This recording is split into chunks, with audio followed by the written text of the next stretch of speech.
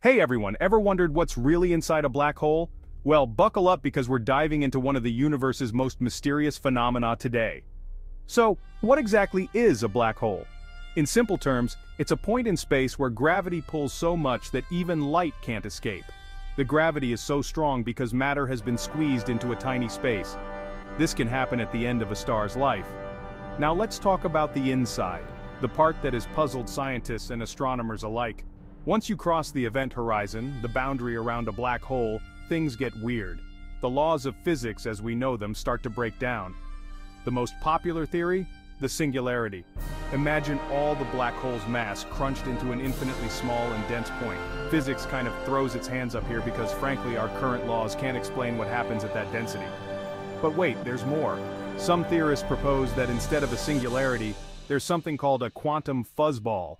Sounds cuddly, but it's anything but. It's a tangled knot of strings, according to string theory, replacing the singularity with a state that adheres more neatly to the laws of quantum mechanics.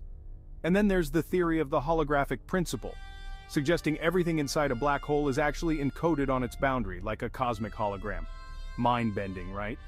So what's inside a black hole? Is it a gateway to another universe, a cosmic spaghetti maker due to spaghettification, or the ultimate recycling bin of the universe? The truth is, we don't fully know yet, but that's what makes studying them so incredibly exciting and crucial. Thanks for listening.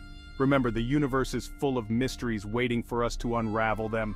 Stay curious and keep exploring. Who knows what we might discover next?